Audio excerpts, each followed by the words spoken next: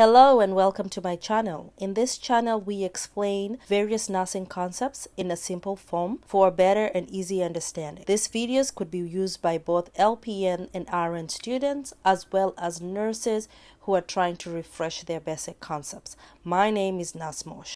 In this video, we're going to talk about MS, Parkinson's disease, as well as ALS. So, MS. MS is a chronic, progressive, immune-mediated disease of the CNS characterized by patches of demyelination in the brain and the spinal cord in which symptoms occur in relapse and remission type pattern. Exact cause of MS is actually unknown. Some of the causes that they associate with MS include genetic disposition, geographical areas, like if you're from Europe, New Zealand, South Australia, Northern US, as well as Southern Canada. If your gender is female, and if you're the age of a young adult between the ages of 20 to 40 years are most probably the people who are normally affected with MS.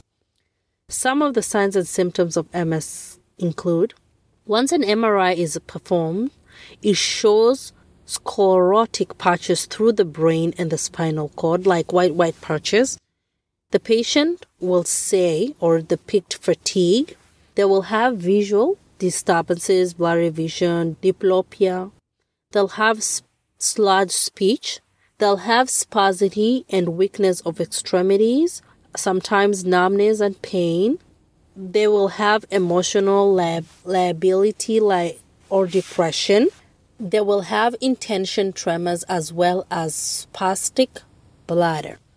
For MS, since there is no cure, we could do management. And the management of this, because since there is no cure, treatment is aimed at relieving the symptoms and decreasing the frequency and severity of the relapse. So during exhibition, we administer corticosteroids, steroid medication as prescribed. And we also teach the patient on stress management techniques to prevent the exhibitions. Immunodisease, we do what? Decrease inflammation with steroids. Some of the interventions that we have with MS patients include, we promote independency and maintaining an active, normal lifestyle as possible. Because remember, this is a young adult between age 20 to 40. They are used to be independent. All of a sudden, they're having spasticity, bladder spasticity. They're having weakness. We need to maintain that independency so they feel like they can maintain their lifestyle. We teach them about self-catheterization techniques if needed. We promote daily exercise with fall precautions. Remember the muscle, we're starting to lose that muscle, right? We instruct the client to avoid stresses that will cause exhibition of the treatment and as well as infections, right?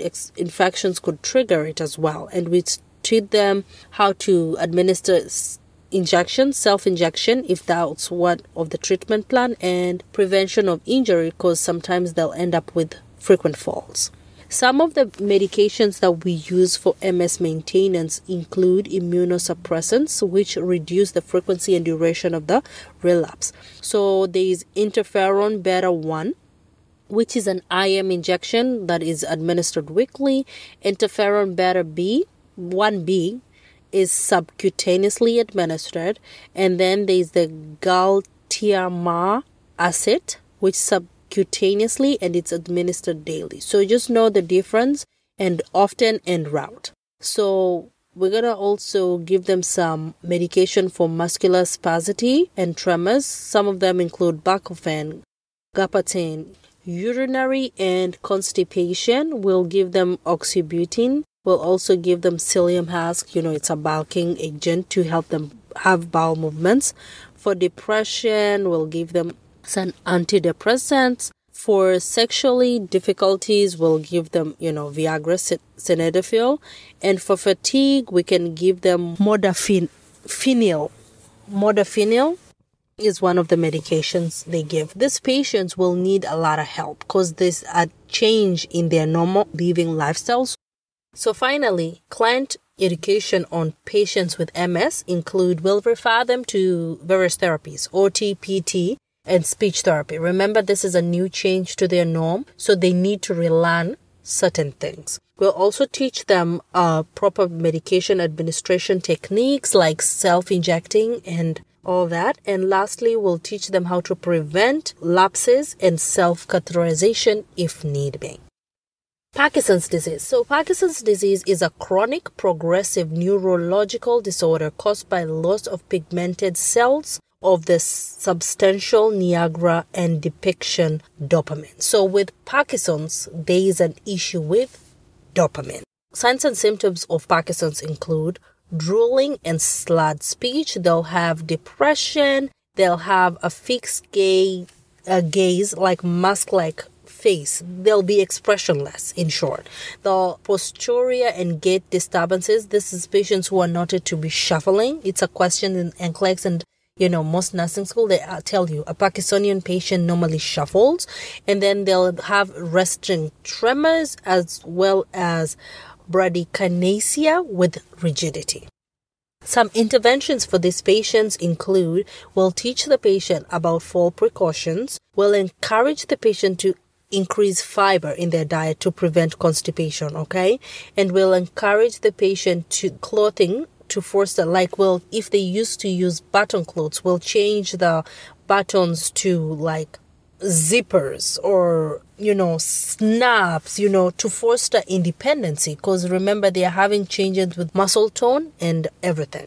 Some medications they'll use for this patient will be like anti-Parkinsonian agents like levodopa. We'll have to give them dopamine agents. Remember, they're low in dopamine, right? We'll give them anticholinergic agents like benzotropine.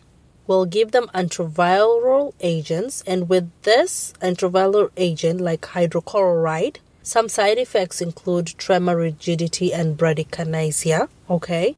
And then we'll give them antihistamines. Some therapeutic measures they use for this patient include like deep brain stimulation, neural transportation, and thalamotomy. And some of the education we need to tell them, okay, as we said, we'll teach them about fall prevention, medication regime, will promote adequacy of nutrition, and may use supplementation. Remember, we need them to gain that weight, maintain that weight because muscle tone problem we're having.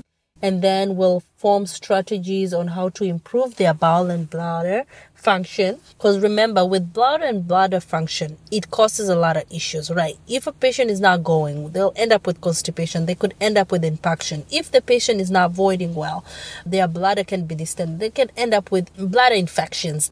A lot of things could be messed up. And also we could refer them to various therapy like OT, PT, as well as speech. ALS. So ALS is a progressive, invariable, fatal neurological disease that attacks the nerve cells, which are the neurons, that control voluntary muscles. It's also known as Loge-Ganger's disease. This disease, right, is detrimental. Once you have this disease, it's fatal. It will end up killing the patient. Some signs and symptoms of this disease include fatigue, overreactive deep tendon reflexes, difficulty chewing and swallowing, that is dysphagia. They'll have slurred nasal speech with difficulty forming words. They'll have twitching, cramping, and muscle weakness. They will experience cognitive impairment, some of them, and eventually their respiratory will be compromised, and death usually occurs from respiratory failure, infection, or aspiration. Okay? The etiology of ALS is unknown and no cure for this. So treatments are normally symptomatic. So we treat the symptoms. We don't treat to cure.